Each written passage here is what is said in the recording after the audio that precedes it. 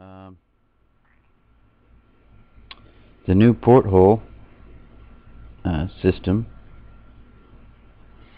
at the airports don't rain money down on you or anything fun like that, but I found out what they do.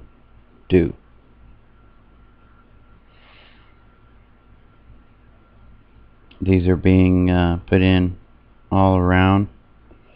Pretty soon we'll be probably seeing them everywhere, I would guess, the way things are getting more and more police state controlled. But this is what they actually are. And this is Millivision porthole system S350.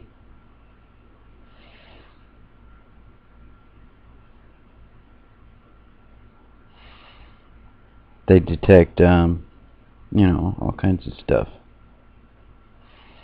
Bombs, drugs, all kinds of stuff. See, this is what it shows. If somebody's hiding something, they'll be able to detect it. And if they don't detect anything on you, well, then you get the green light and the door opens up and you get to go. Get to go home. Anyway, I thought you